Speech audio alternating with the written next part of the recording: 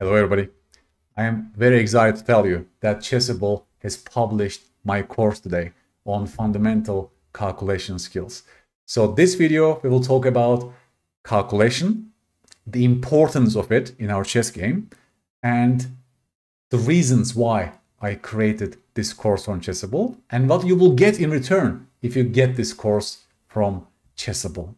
Now, calculation is arguably the most fundamental chess skill to have. And if you master and if you get better at calculating, then this will give you immense benefit. You will improve your chess strength tremendously from improving your calculation skills. That's clear. And with the right study techniques, it should not be a difficult thing to master. And this is the basic promise of this course.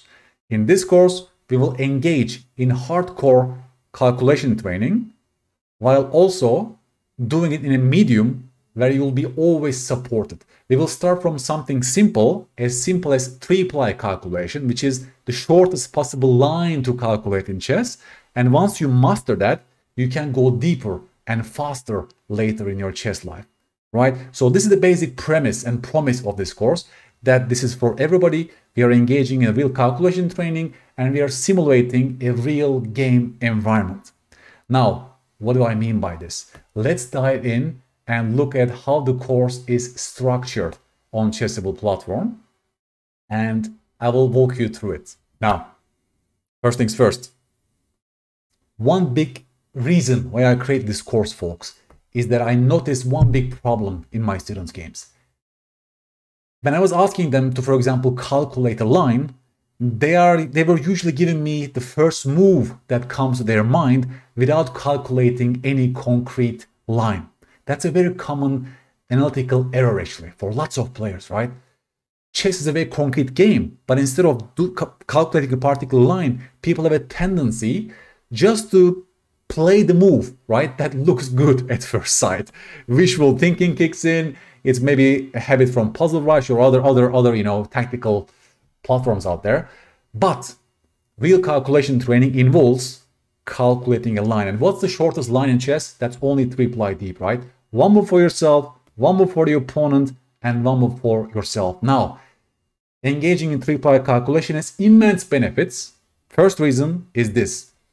Long variation is wrong variation in chess, right?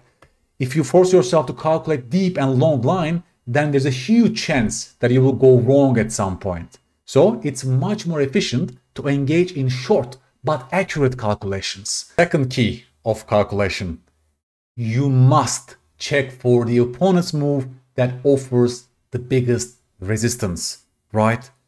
Just like when you solve mate in 2 puzzles, you have to look for the move by the opponent that gives the most resistance, and that's the key that many players neglect because of the wishful thinking. Think about that. Most players just see a good looking move and they just want to execute it. They try to seek evidence from the world that confirm their hypothesis instead of seeking for counter evidence, just like a scientist, right? This course, we will be explicitly training and reminding ourselves to check for the strongest reply by the opponent against our move. Remember, only 3-ply, which means you need to look at the move, strongest move, logically by the opponent against your move. You need to only look at one move because that's only 3-ply, right? Only one move by the opponent must be checked, but you must force yourself to actively check for that strongest reply. Another huge benefit of this course, it's a mix of tactical and positional puzzles. Just like in a real game, no one is telling you whether there's a tactical solution. You need to set your goal properly using your orientation and understanding. Some positions you need to create a weakness. Some positions you need to win material. Sometimes you need to go for an attack. Just like in a real game, just like in real world calculation. So this way we are fighting against isolation and fragmentation that you see in normal tactical books, right? Because if you go to a tactical puzzle, you know that there's a winning move for you, right? You know that that's a critical moment, you will win something or give mate. This is not really how real game looks like, right? When you're playing a real chess game, no one is telling you. You have no idea whether it's a critical moment or not, right? So that's also why I structured the course this way, to simulate a real game environment. Another benefit of this course is that the evaluation of the resulting position becomes easier, and we will train the skill in a simpler context, right? Because after you calculate a line, you must evaluate that resulting position before you make your move. It's a vital skill. Without the proper evaluation, calculation is useless. Okay, so because it's only 3-ply deep calculation, evaluation becomes easier, right? So you will learn all the right techniques in a simpler setting, and that's the biggest promise of this course, folks. Trust me, I'll be showing you all the right techniques of calculation in a simple context. Once you learn all the right techniques, you can gain speed, you can go faster and deeper later on. Okay, this is also great for educational psychology perspective. We are tackling a very complex task from something simple. We are having all the right processes there. We simulate how real game environment looks like, real world situation looks like in the simplest possible form. Trust me, folks, I have a PhD in cognitive science, and this is really great for learning and long-term retention and forming connections and deeper processing of information. So this is the basic architecture of this course on Chessable. There are actually 9 main chapters all the way to defense, followed by 4 puzzle chapters, mixed puzzles that you will tackle after you study those main chapters. All of them involve only 3-ply calculation puzzles. You're supposed to see an entire line before you make your first move, right? That's a huge precondition here, folks. You must calculate the entire line, which means you have to check for the best reply by the opponent.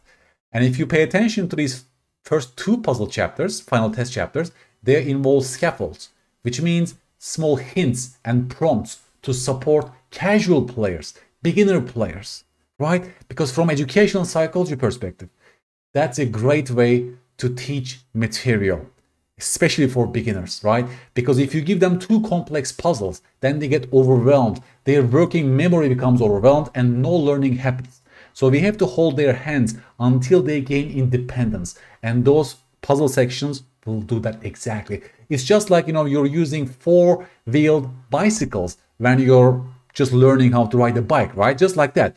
Those extra wheels offer scaffold that really help you to learn the skill. And of course, at some point, you'll remove those cycles and proceed with normal bicycle, right? It should be the same. When you teach complex tasks in chess, we should really offer the scaffold to those beginners. So beginners, casual players, you're welcome to this course, right? I will hold your hands at this course. I will offer you great support from cognitive science perspective as well, right? To guide you throughout this course.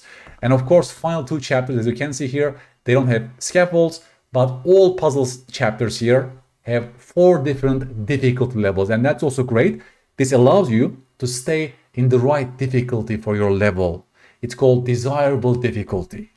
So the puzzle should not be too difficult or too easy. Improvement happens when we are just outside of our comfort zone. So this course makes sure that you just stay there. You will force yourself, you will force your brain, but you will not go too high or too easy. So you will find a way to stay in the right level of difficulty. And as you grow stronger later on, you can tackle more difficult problems. Okay, shall we go and look, for example, one of the positions from one of the chapters? For example, I can just look at this this chapter, winning material.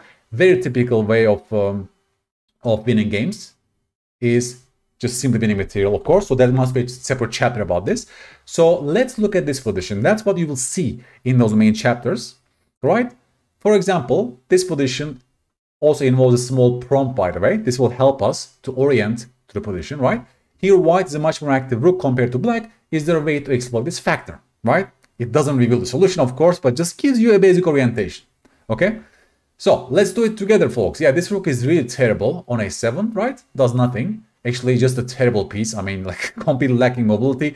Our rook is beautifully placed. We can attack stuff. So I'm starting to look at more forcing moves, obviously, right? but we have to calculate an entire line, which is only 3 ply deep. So I look at this forcing move, for example, right, hitting the pawn, which forces h5, and we should always start from the most forcing moves when you start calculating in chess. Very important thing. We should always start from the most forcing moves first, h5. Then can you see a nice follow-up to h5? Please stop the video and find the next move for white after h5. Congratulations, folks, because I think I'm seeing rook g3 back. How about that? Rook h3, h5, rook g3. Right? So I'm calculating a line which is only 3 ply deep. Right? This is the first ply, this is the second ply, and this is the third ply. Rook g3 back. And as far as I can see, there is no way for black to guard the g6 pawn at that moment. You see? So I will actually execute it because there is no way for black to hold the pawn. And yes, that was correct. And that's exactly you will see on Chessable. This was a correct solution. So then after, of course, you're correct. You can read the entire annotations from me. I also give some sidelines, for example, right? For example, if you start with rook f3 first, also looks like a good move. But after king e7, right, there is no entry square for the rook. And this doesn't really, give white anything in this position. But rook h3 is very precise, hitting on the weakness, forcing h5, and then rook g3, and black's position collapses because white will take on g6 with a much better rook, right? So it's a very simple 3-ply puzzle which involves winning material. Folks, I told you that this is a mix of tactical and positional puzzles, just like in a real game, right? That's actually one of the biggest strengths of this course, that no one is telling you whether that's a tactical solution or a positional puzzle, just like in a real game. But to support casual players and beginners, I had to include this positional themes and mini plans chapter. This reads like an instructional. I give all the most important strategic tools for you, like a positional primer that then you'll be later tested in the final puzzle chapters. And I structured this in a way to also taking examples from educational psychology to make the learning much more efficient. I'm going to show you exactly what I mean. Basically, it means like this. Everything starts with an instructional puzzle, which means you'll just read this as an instructional, and then you will be later tested with a puzzle that tests that skill in a different context. Remember my last video, it was about transfer, right? You will basically learn something and immediately you will have a chance to apply what you learned to a different context that shows deeper similarities, right? That's how you measure whether learning is taking place. So that's also how this chapter is structured. Take a look at this example, folks. For example, a positional theme of creating a weak square, right? Taking a step back.